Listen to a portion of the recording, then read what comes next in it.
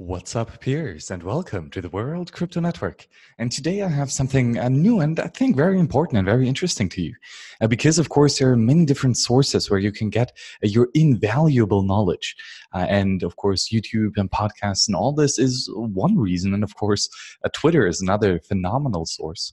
But I think one of the most amazing high volume, low noise sources is the Bitcoin Dev mailing list.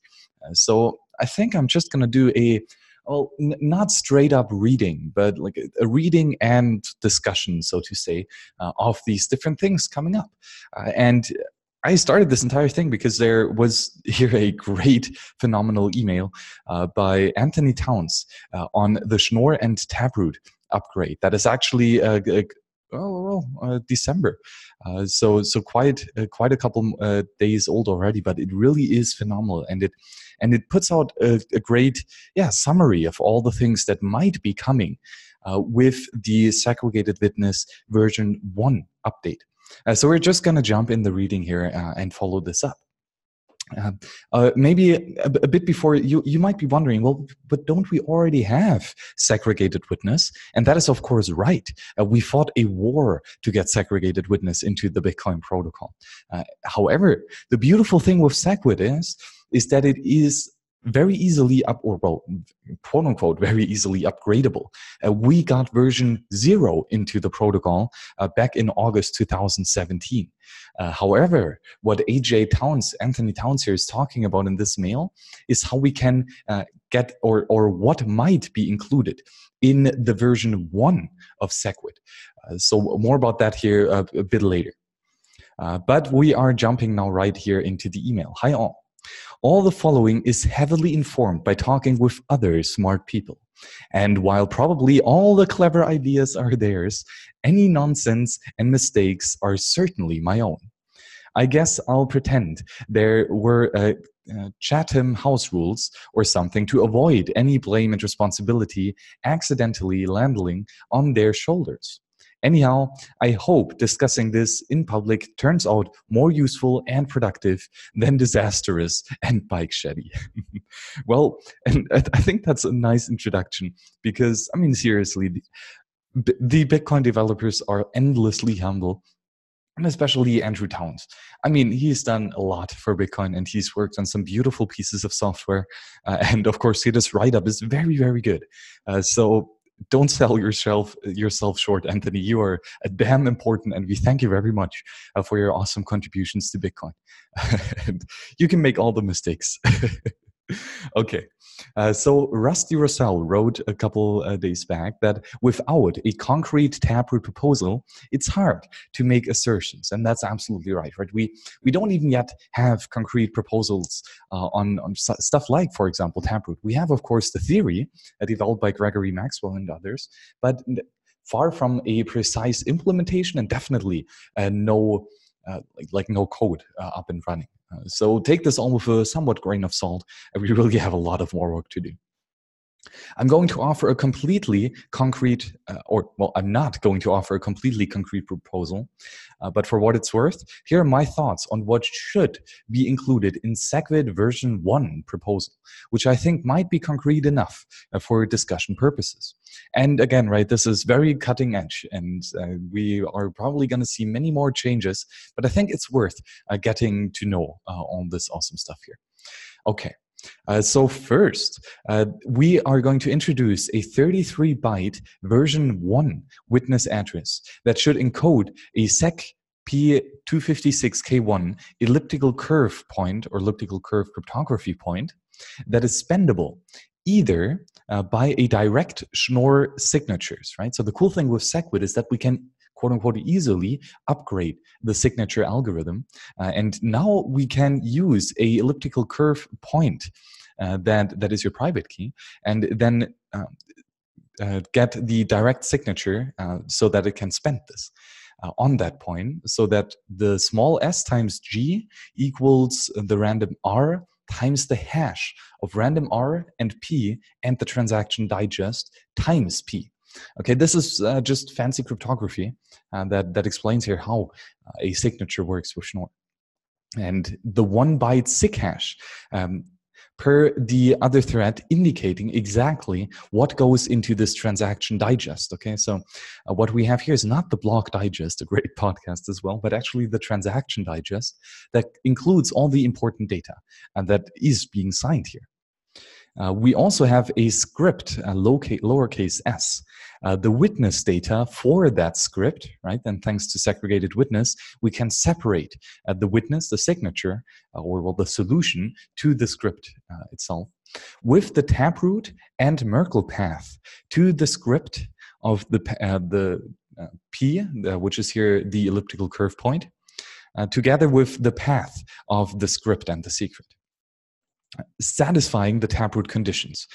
So again, the cool thing is that it can either be here a regular single Schnorr signature, or it can be something else, right? The entire script that is hidden away in the taproot proposal, which is really nice.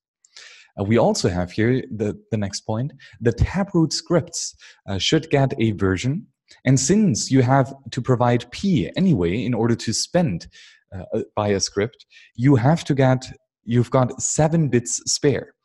So the cool thing is that because taproot is rather efficient compared to what we currently have, we can use some extra bits, some extra pieces of data to encode some more awesome stuff. So continuing here, we have 7 bits spare in the bytes that encode the evenness and oddness, or the evenness and oddness of P. We've read that in the Bitcoin Optag newsletter a couple weeks ago, that because of this even and oddness, you actually have to use 7 additional bytes in order to specify this. So because we have Schnorr now, or well, hopefully with this proposal, then we no longer have to take care if this is even or odd of P, and thus we have some additional bytes or bits, which is cool. Almost 1 byte. So that gives you version 1.0 to version 1.127 for free, which is awesome. So we can have in total all these different versions here, and they will use the exact same amount or even less space than previously. So that is really cool. Again, it's like we're talking about a couple bits of efficiency, but that's how beautiful the Bitcoin software already is. So if we define script version 0 initially and just automatically accept any script with a later version, we can soft fork arbitrary script upgrades without bumping the SegWit major version. So that is really cool, right? So again, with SegWit, we have no versioning. And currently, we're at version 0. And this proposal here is for version 1.0.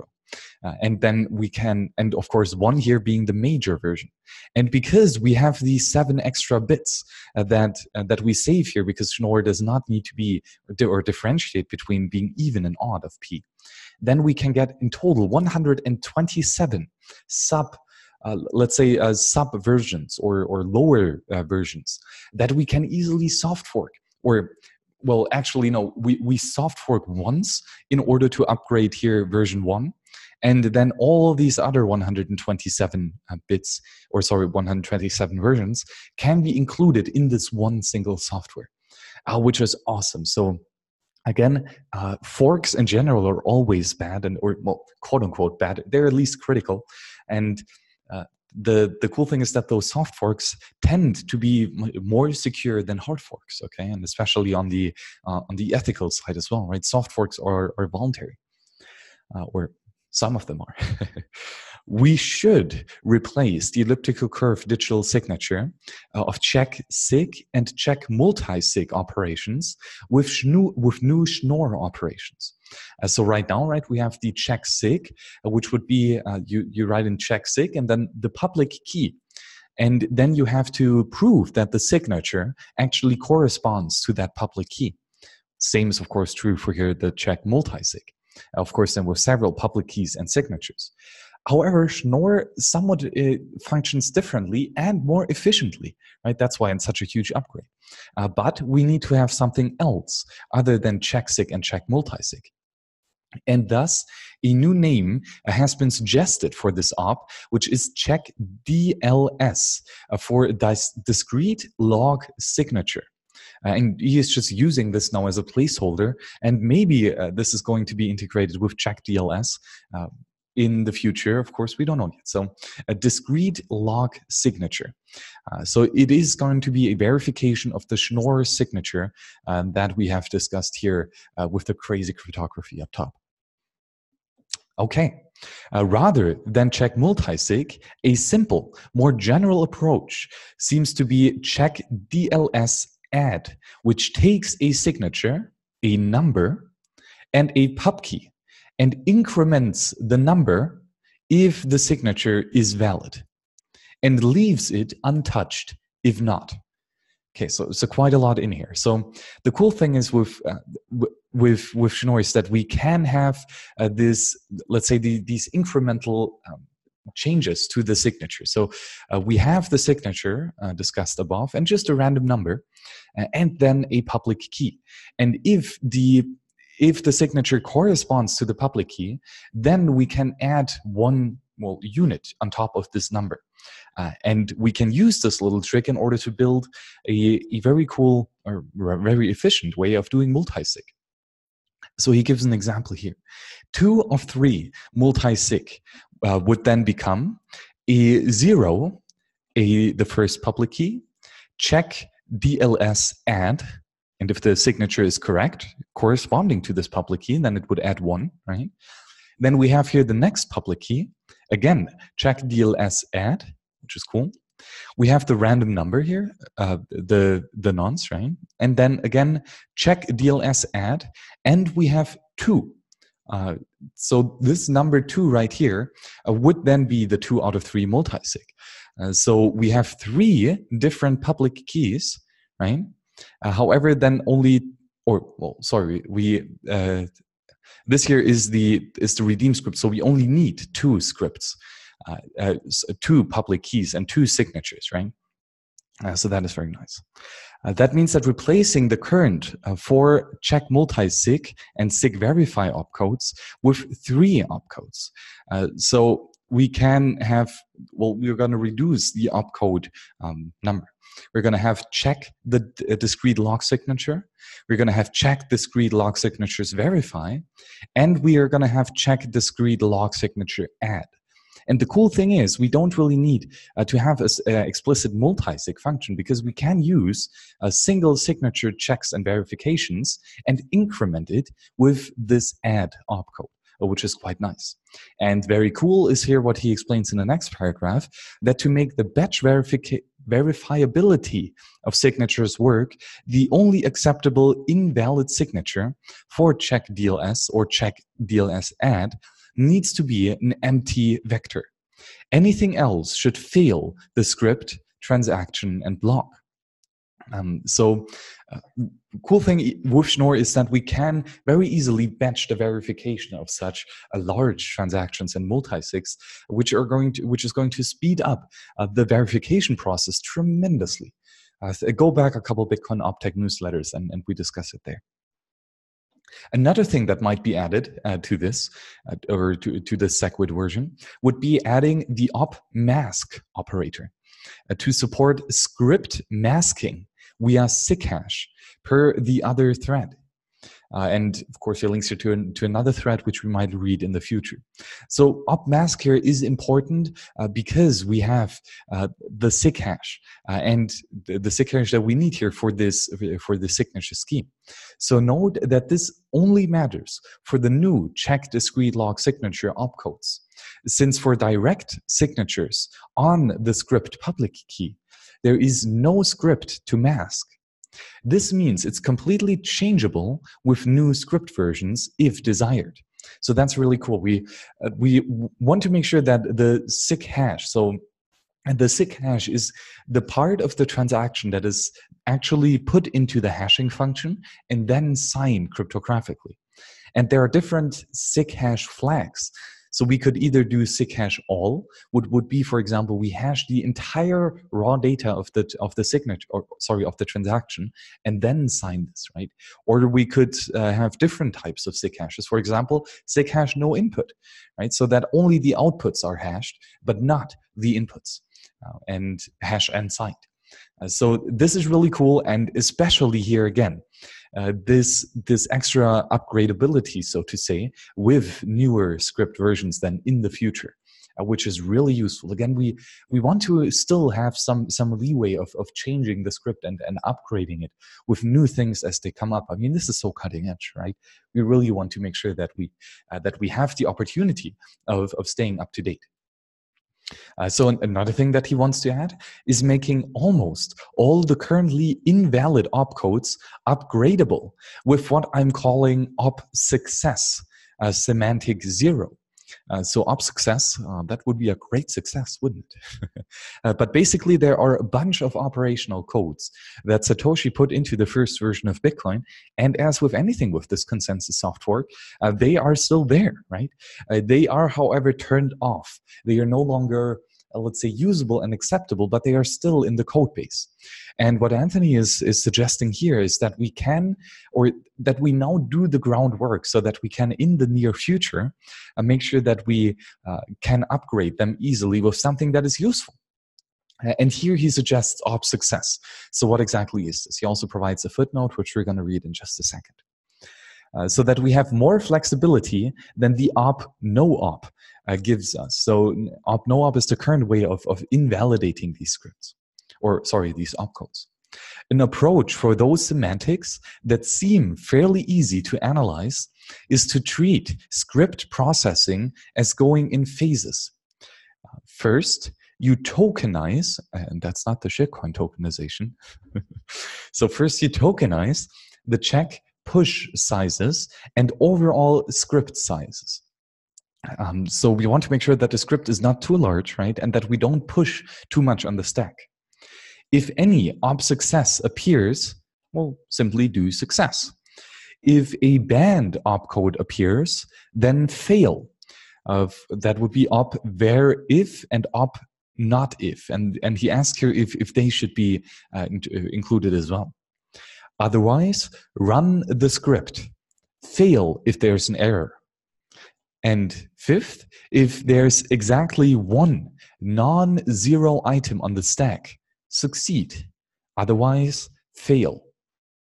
And he has a bunch of cool stuff here. So this is basically how the scripting language works in Bitcoin. It's a stack-based language. So you have the script itself, and then you have a operational stack on which you do all the calculations. And what he is saying is that if on this calculation stack the op success comes in, abort all the future stuff that you would have verified and simply go, okay, succeed, this is valid. Then if something bad comes, like a old opcode, then fail it. Otherwise, also, if there's an error or if there is something else than a single non-zero item, then the script is invalid, right? That would be, for example, if there is a wrong signature, right? It's an invalid script. It's not correct. However, if there is only the non-zero item, then it's a success.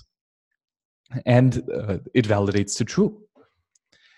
Obviously, an implementation can do these in parallel if that's more efficient. Again, right, we really want to tinker out here the most efficiency that we can get. That way, any of the op success opcodes can be replaced by any normal opcode. For example, addition, a different sort of signature checksig, push transactions to the stack, or blockchain data to the stack. In a soft fork, again, soft forks are usually more preferable than hard forks. And you can easily be sure that the new functionality is a soft fork, as long as you're not trying to change how pushes work. So the cool thing is here with this op success, that it is more easily upgradable and that old clients still assume this valid. However, the new clients can get some, let's say, additional functionality out there.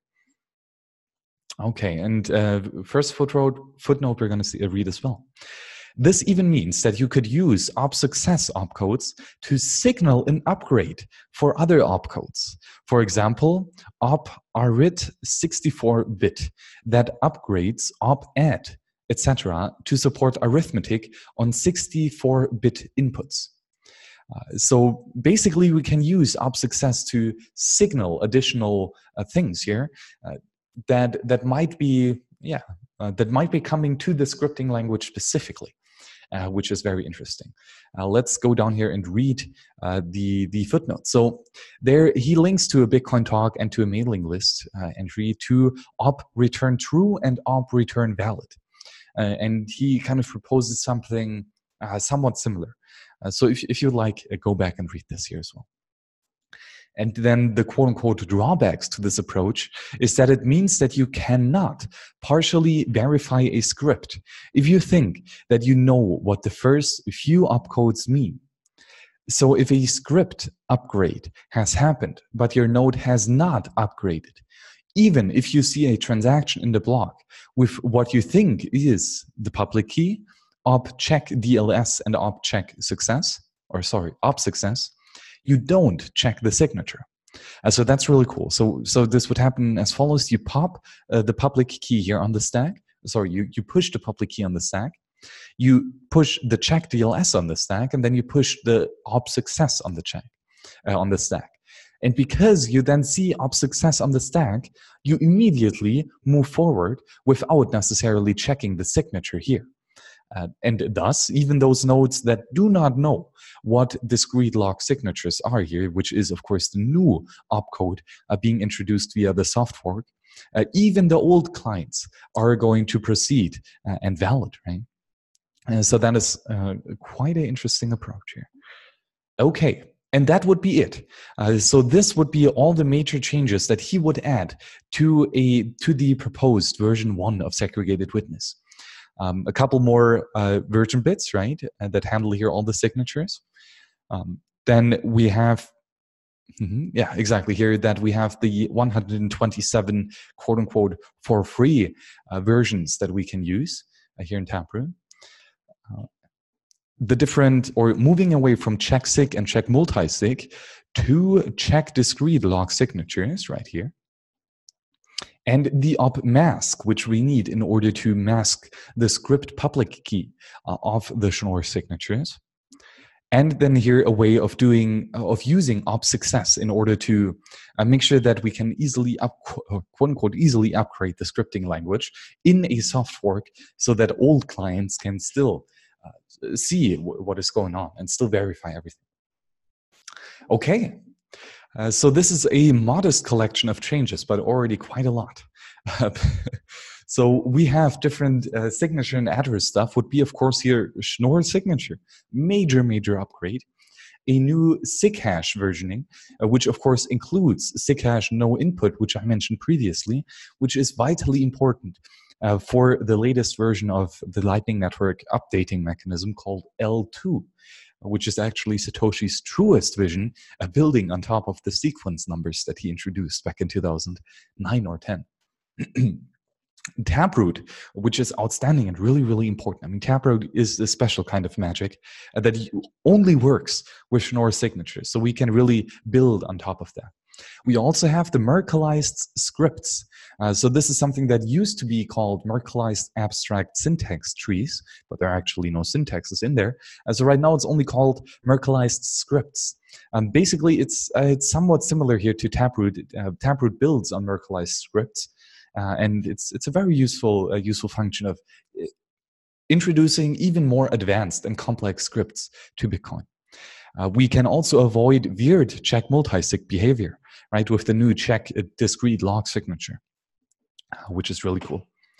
And we help with upgradability. So we have these script minor versions, which we then no longer have to do soft forks in order to get into the protocol. We only have to do a new soft fork for every major version. And we have this op success to specifically help with upgrading the scripting language, which is great. Okay, I think there is a good reason to bundle all of those together. The signature stuff goes together with the new address versioning, right? Awesome. And the upgradability stuff helps to reduce the need to do more new address versions. And that's right? Because we can have, or because we have this upgradability, and especially here, these minor versions, we no longer have to do all that many massive changes to get new stuff into the protocol, which is useful.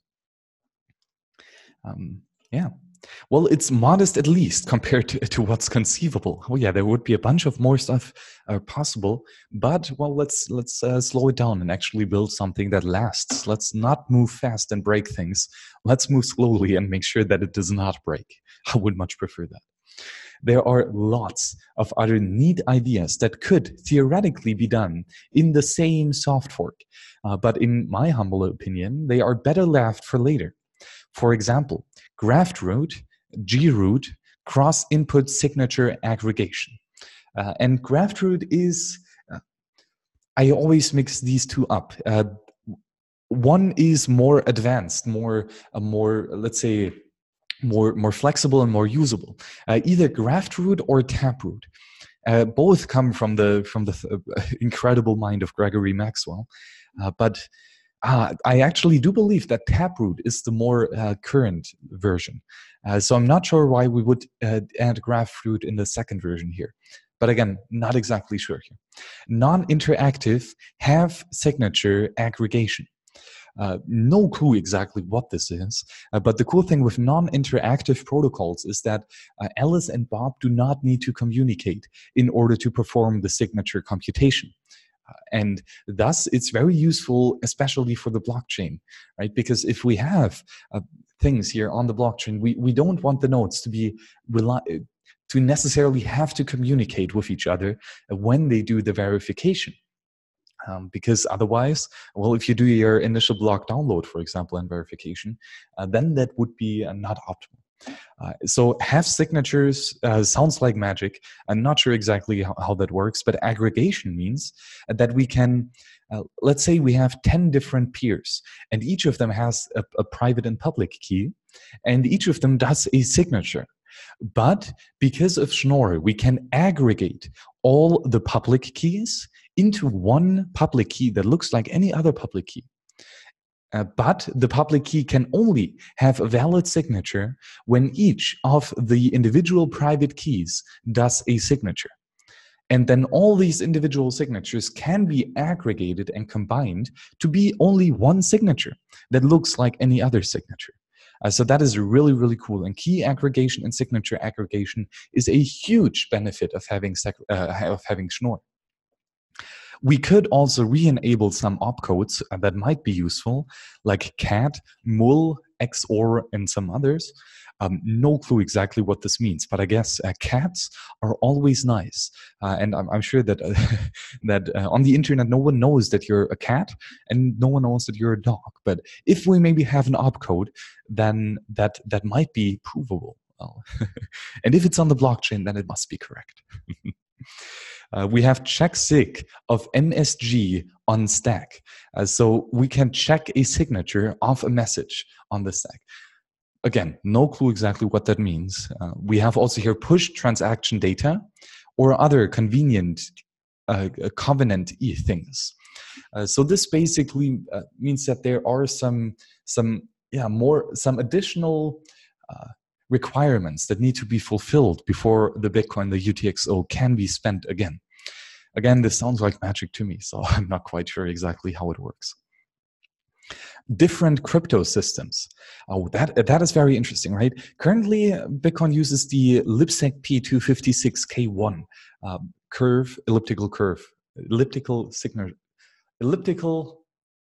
ECDSA, elliptical curve digital signatures, and that can be changed, right? Schnorr signature is a different crypto, and right here we have 384-bit curves for better protection against future quantum computing advances. Conceivably, pairing curves. So again, there are many different signatures out there and many different cryptography types out there. And as of right now, even with ECDSA, we are quantum resistant, at least in the early days, right? Of course, there's always going to be advances in both defense of these elliptical or of these crypto systems as well as attacks. So we need to stay vigilant and we need to stay on the utmost cutting edge here on making sure that we are well protected against leaking of the private key. So basically, quantum computing has the problem that, for example, with elliptical curves, you can, when you only have the public key, and you have a very good quantum computer, which we're probably far off, then you can compute the private key. So that is, of course, not optimal. If all and similar language features. Again, sorry, no clue what this means. This is all very much magic to me as much as it is to you. He continues. As far as how those things could get done in future, this collection of features leaves 4 ways to make future improvements. We can, of course, do a new SegWit version, and that would be a major version here from version 2 till version 16. And again, right, we have the minor versions, which we talked about earlier. Where can I find it? Right here. So we can do a lot of stuff sticking to the main first version of segregated witness, but we have space for up to version 16, which is quite nice. And this would be needed for graftroot or signature aggregations and different signature systems. And I'm actually not certain what would happen if we have here version 60, or if we go beyond version 16, because that would probably require some additional bytes and most likely another soft fork to increase the versioning fields here. So I'm not exactly certain what would happen here, but it's very interesting. We could also have a different length in segregated witness version 1 public keys. This could be used to provide a hash instead of the actual taproot point, or use a larger elliptical curve cryptography. I think there are too many curves in here. So yeah, again here, taproot is really, really useful, and it would be nice if we can hash this in order then to save some additional spaces, and probably also preserve on some privacy. If we hash the taproot point, it might no longer be clear that it is actually taproot, and that might help with privacy, at least until the script is being spent. Though this is more speculation on my part, I'm not exactly sure. We can also add new segregated witness version 1 script versions. That would be here the minor versions, which we talked about earlier. And this is needed for big redesigns and simplifications of the script. We can, of course, also add some additional opcodes, which would replace the op success.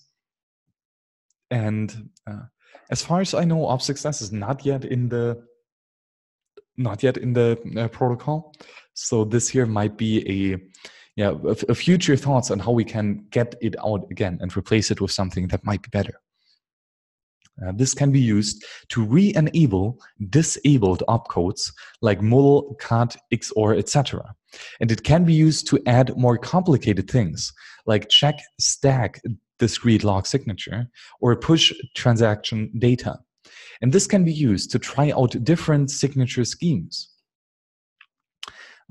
He continues then, I think it's worth noting that op success upgrades could be developed and deployed in parallel, since you just need to choose an opcode to take over and presumably a version bit to signal when the new behavior gets activated. The other methods require agreeing on everything that's going on in the new version, which need a bit more coordination. So the cool thing here with op success that Anthony is proposing is that it's much easier to upgrade, and that you no longer need to have global consensus or like network consensus overall in order to add just a little minor change. All you need to do is you need to declare a old opcode to do something new, and then some signalation. Signalation, is that a word? Some signaling that you now use this opcode to do something else. So op success here will help with making sure that we have a more upgradable and usable way of using Bitcoin. So we have the number 2 footnote here. One thing that could be feasible is to have some simple op success upgrades, like enabling cat, XOR, etc., or adding check, stack, discrete log signature, spec'd, implemented, and tested, and have them activated at the same time as Schnorr and Taproot, etc., while keeping them an independent feature at the BIP and concept and implementation level. So basically, we could throw this all together within the same soft fork. However, we would still separate things out so that here these new upgrades are not put together with the major Schnorr and Taproot upgrades. So that would be useful in a sense that we would get these features into the protocol sooner, and we can still separate the different things, and especially here the major upgrades from Schnorr and Taproot. And it's probably best to keep them separated here on a implementation level, right? Let's not do too much at once. The idea here is that if it turns out that they're not ready in time, Schnorr, Taproot, etc., don't need to get delayed, and the others can just be enabled when they are ready, later using a separate version bit. I'm not sure if there's anyone who's interested in shepherding and doing the spec implementation for any of the more straightforward features like that. That's really useful, right? When having these things separated, we can implement them at different speeds, and that is quite useful, and of course helps with the overall speed of getting new stuff into this. However, as with everything, someone needs to do it, right? And we need a bunch more help from everyone. So if you can implement, if you can do the spec, if you are one of these wizards, thank you very much for doing it, and thank you much for helping out. Really useful. Okay, anyway, to get back to the intro sentence and to give an example of how I think version 1 addresses will work, here's my take on L2 in a Taproot world. Okay, this is, of course, code and Bitcoin script, so I might butcher this because that's definitely not my forte. But stick with me. This is actually really, really interesting and compelling. And I'm sorry in advance for all the many mistakes that I will make. So basically what he's saying here is that when we have a segregated witness, then we can do Taproot, which will help with hiding some of the complexity of scripts. And thus we can increase the complexity and the size of scripts without necessarily burdening the blockchain and other full nodes to save all this. And of course, L2 here is a major upgrade to Lightning Network update payment channels that require the SIG hash no input function. So I think it's worth it going through this and trying to make sense of it. First, we have a funding transaction, right? We have an update transaction, and then we have a settlement transaction with, upon others, the cooperative close.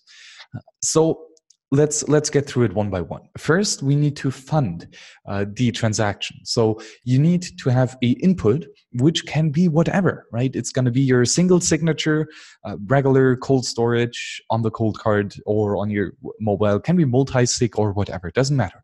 Somehow you need to provide enough Bitcoin to put into the Lightning Network, right? So this will be the input of the funding transaction. That's the boring part. The output, that is what is actually going to be interesting. So we are going to pay to the Q, P plus the hash of P and S. So P is the public key, S is the script, and G, the generator point. Where P being right here the public key, a MuSig, so that is a key aggregation of Schnorr, the multi-sig implementation of Schnorr that way, of both A and B. So the public key right here, which is again of Schnorr key aggregation, only one public key and only one signature that kind of cloaks two individual private public keys of both Alice and Bob. So that's quite nice, right? And then the script that we also have is the mask of 500 million check log time verify. So 500 million check log time. I think check log time relies on the Unix time. So this is actually seconds that we need for check log time. And this is so that the script can only be or is only valid after a certain time has passed. And again, right, that's a little time frame that you need to quote unquote freeze your Bitcoin in the script so the Lightning Network works. Then we have the public key, right, which is here the multisig, and we check the discrete log signature and verify it. So we check if here the public key and the signature is actually correct. And of course, if the check log time has passed, so if there has been sufficient time moved on. And this is what we put into the funding transaction. Now, how can we actually do Lightning Network payments? And that is, of course, the update of the transaction itself. So this is going to be a new commitment transaction. We have, of course, the unlock time of 500 million, so the time that we choose up here, plus some arbitrary value here that depends on the current case. And that is assumed. The input of this update transaction is, of course, the funding transaction right here. So this entire script, we're going to spend it. And oh yeah, and by the way, this is here, the funding is nestled in the blockchain with a lot of accumulated proof of work. So we're going to spend this transaction, right? Or we're going to update the transaction M if M is smaller than N. So here, this is in regards of the time aspect. The witness here is the public key, right, of this MUSIC, multi-signature in Schnorr, and the script that we've dedicated right here, either this one up here or the one that we've then upgraded already. But let's assume this is the first time we do a update transaction, then it would only be M. We also have the signature then of P, the SigHash in script mask of then the entire script that we've dedicated up here, okay? And this will be the input. Of course, here with the witness proving that we are actually the peers controlling the script. The output would then be a pay to the QN, which is the same as up here, however, with the nth update. So here it's no longer the first update, but actually then the second update, so to say. And the script would be here, again, same as this one, however, with the n plus once, well, and the n plus the next update. And this would be the output, right? So we are going to spend, so to say, this input script. However, we're not going to publish this to the blockchain just yet. That we are actually going to do with the settlement transaction. And here we have inputs, which would be the update transaction N, which we've done up here, with the witness of the signature as we have here with QN, and then the SigHash in the script public key with the sequence of the check sequence verify delay. So again, here we're going to have to wait for a couple blocks until this update transaction has been nestled in the blockchain, and in that sense, the counterparty can defend himself. And the outputs of this settlement transaction would be pay A's balance to A. So that which is on Alice's side of the payment channel, she gets on her own single signature. And of course, pay Bob's balance to B. So that is also, of course, important that Bob gets whatever he has still left in his channel. And then the third till the nth step would be the hash time lock contract, paying to Bob whatever is here down below with the cooperative close. So here for the cooperative close, we have the funding transaction, again, of the SigHash in all and out all. So we're going to hash all the inputs and outputs of this transaction and sign it. And the outputs would be as agreed. So whatever we have here, the current channel of Alice and Bob. So I hope I didn't butcher all this now, but didn't make too many mistakes. Again, I'm not at all a developer. I'm really struggling with this as well. But accumulating this information and trying to understand it is always the first step. So it's so good that you're sticking here with me through this. He is also assuming you create update transaction 0 and settlement transaction 0 to pay yourself back if the setup fails, prior to publishing the funding transaction. The L2 paper has a trigger phase for that purpose instead. Also, these two transactions don't actually need to use no input because they directly spend from the funding transaction. And that is correct. L2 is only needed here when we have already done some updates, and that was not the case here in this example. As far as the hash time lock contract outputs go, for SHA-256 pre-images, you prepare a taproot address, which is right here, the Schnorr taproot address, where the script hash is the Merkle root for the tree of two scripts. The time of check log time verify, and then a check, so the A is public key, with check the discrete log signature verify, and the hash 160 of equal and Bob's check discrete log signature verify.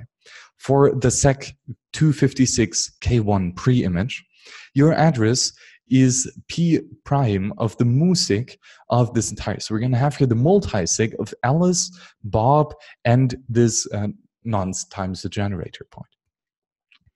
For some value n that just ensures that you have different keys for each hash time locked contract.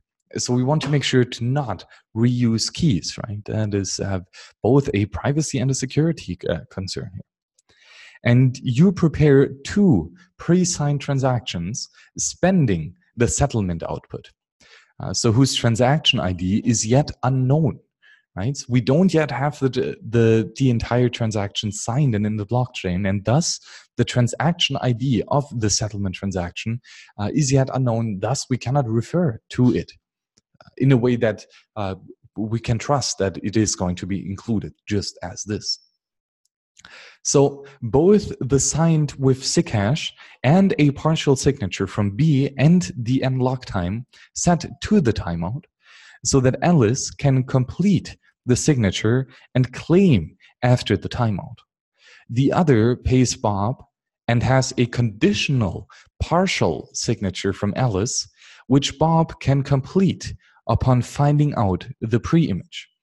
So that's cool here. Bob can only, when Alice provides here Bob with the partial signature, that is not yet enough for Bob to have a valid transaction. Although he can, as soon as Alice releases the pre-image, then he can actually use this to settle, which is quite nice. And then here, the settlement of the pre-signed hash time lock contract spend transaction all make use of the no input commit to script pubkey variant in this arrangement. So it does seem like it's probably useful in practice. Scriptless scripts make the direct signature path pretty useful. Yeah, so this was it. This is here a great summary by Anthony Towns on how to make sure that the SegWit version 1 is actually quite beautiful. And I think he has something here. Of course, it's not yet perfect. We still have a lot to do, and I'm not claiming that I understood half of this, but it's a really important step in the right direction. And this was written a couple months ago already, and there have been a lot of improvements. But I think it was really useful, and I've definitely learned quite a lot here, in the sense that because we have done our homework and have implemented segregated witness in a way that we have these version fields, and also now thinking that how we can even further expand this with something like op success, we can really make sure that we achieve a lot of upgradability in this protocol, which is very, very useful. So thank you very much here to Anthony Towns for providing this thorough research or write-up of this entire way of how we can get Schnorr and Taproot actually upgraded into the software. And although this sounds really advanced already, there is still a lot of work to do. And of course, the implementation is still yet to be written and the code to be tested. And so this is still going to take quite a couple of time, or quite a lot of time before we actually have this implemented and up and running. But we have the brightest minds in Bitcoin working on it. And that's definitely reassuring. So please, peers, let me know how you like this. I think the Bitcoin Dev mailing list and the Lightning Dev mailing list has every now and then treasures of invaluable knowledge that is really worth accumulating. And I'm personally still very much struggling to understand this all. And however, right, teaching this actually helps me a lot. So with me going here step by step through these emails, and kind of explaining as I go, really helps my understanding. And of course, I'm going to make 1,001 mistakes. So please, please, please never trust me here and always verify for yourself. And if you realize that I've messed up, please let me know, because well, otherwise I wouldn't have told you. So I really want to discover the truth here and really want to make sure that what I'm telling you is correct. So please be active, as always, in the chats and in the comments. And let's make sure that we all together more and more understand this fascinating subject of Bitcoin. Thank you very much and see you on the next show. Bye-bye.